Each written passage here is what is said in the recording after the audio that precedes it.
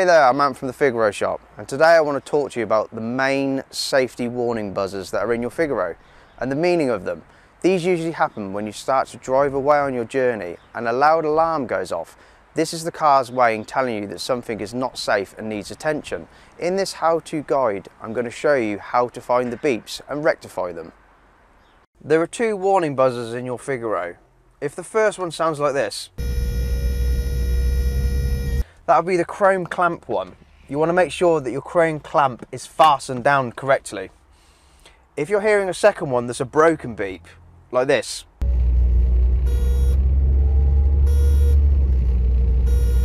I'll show you what that one is now. Okay, so the problem is the top boot is not fully clamped down onto the button. So what you'll have to do is you have to make sure when you drive away that the top boot is fully pushed down hard. Now, if you're still having problems with the buzzer going off, I'm going to show you how to disconnect the speaker in there. Okay, so the buzzer connector is actually near the fuse box. It's this blue connector here. So if you just unplug it,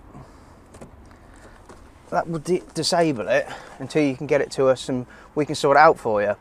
This is a common issue with Figaros. I hope you've enjoyed this how-to guide. There'll be many more to come. Thanks for watching.